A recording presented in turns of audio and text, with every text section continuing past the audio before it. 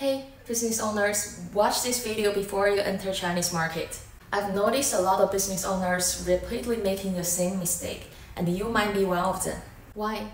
It often because they don't have a basic understanding of how things operate here in China. I'm not talking about fully understand like becoming a Chinese marketing expert, but having a certain perspective on how online business works here in China. I've had clients who reach out to me with the same strategy they use in the West.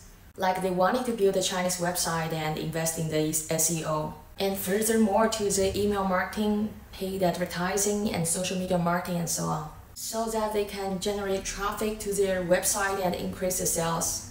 It makes sense, right? But now what I'm saying is it doesn't work in China if you're wanting to target the local Chinese. So what I'm saying is like many business owners are so used to how things works in the Western world. However, China have a totally different digital ecosystem when it comes to online business. I know you probably think with over 1.4 billion potential customers and the expanding Chinese middle class. And the story about a lot of big companies have entered Chinese market who achieved great success. However, small to medium-sized business who doesn't have a global team or business consultant like those big companies relied on often make costly mistakes when they enter Chinese market. By the time they realize that the same strategy doesn't work in China, it's usually too late. So in this video, I'll share 3 important facts about online business in China. Some of them might surprise you.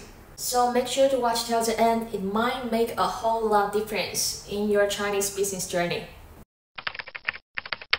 The first one, mobile-focused digital world. In China, we've had a super fast digital journey from the past to today. About 50 years ago, in my grandpa's generation, most people are still struggle to get the basic like food. Not to mention seeing any electronic device like computers back then. But fast forward to my generation, everyone have a smartphone.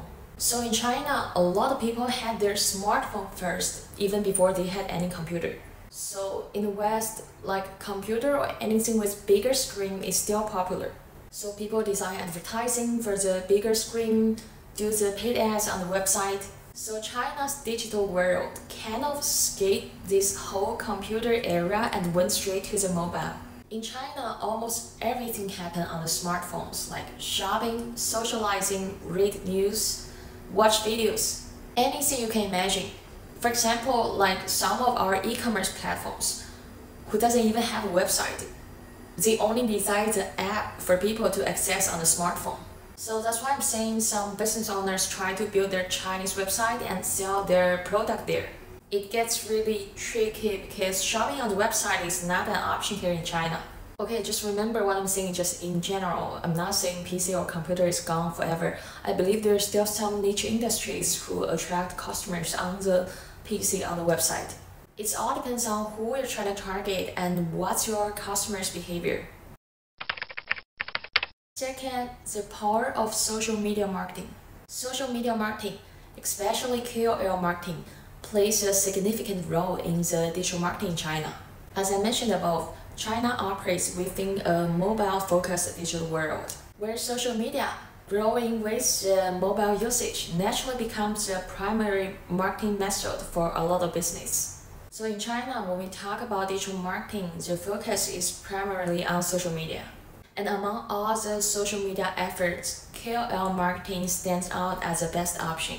In China, KOL, key opinion leaders, think of their cool kids in the school. Their opinion truly matter.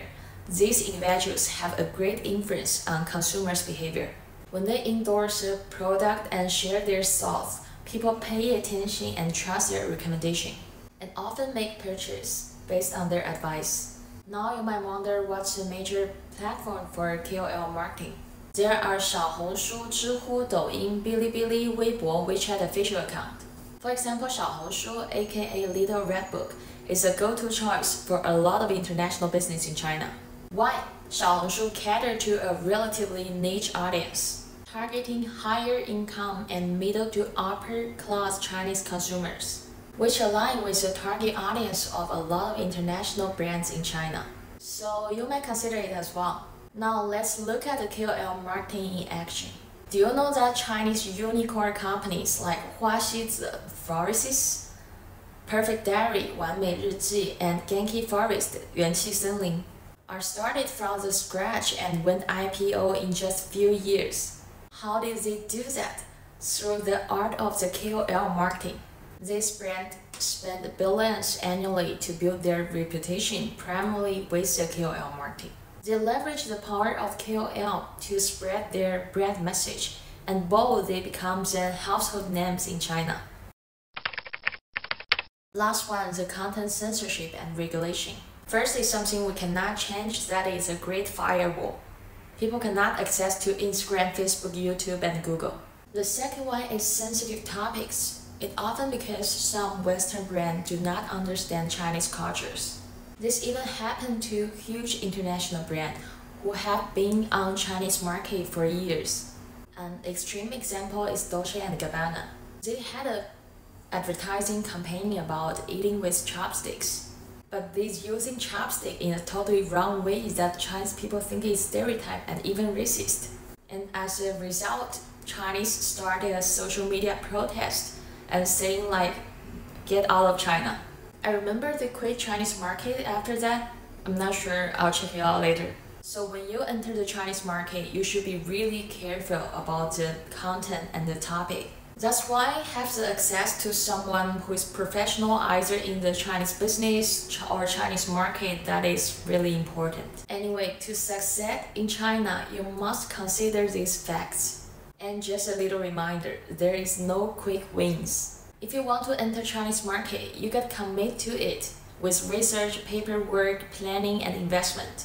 Last but not least, in my opinion, social media is really the easiest way to enter Chinese market because you can test if the customer are buying or not. Okay, I'm Zoe, a social media manager. Feel free to contact me anytime if you have any question about Chinese social media marketing. Make sure to check my website, I share a lot of resources, and follow me on Instagram and YouTube. Bye, see you next time!